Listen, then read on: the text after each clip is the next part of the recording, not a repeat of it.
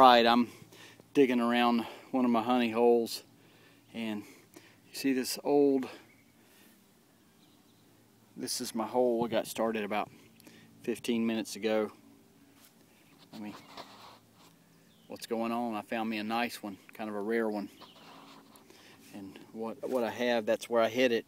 I've already knocked it out, but I kind of stuck it back in the layer that it was in. And looky here.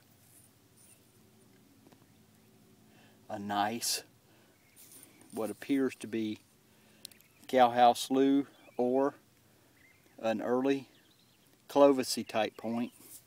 And I'm digging in an area that's been, some of the topsoil's been removed, so I'm probably down about 5 feet of the original area, maybe 4.5. Super thin,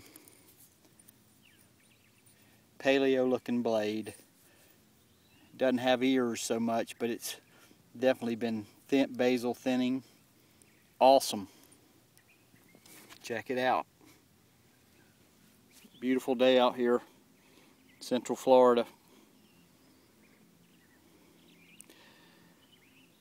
Alright, let me see if I can find something else. Usually I find a lot of Hillsboroughs in here, but they're usually about in this layer here, so this is definitely older. It's a Cowhouse slough, maybe a early Clovisy, Suwannee derivative. Pretty cool though. Paleo flaking. Neat point.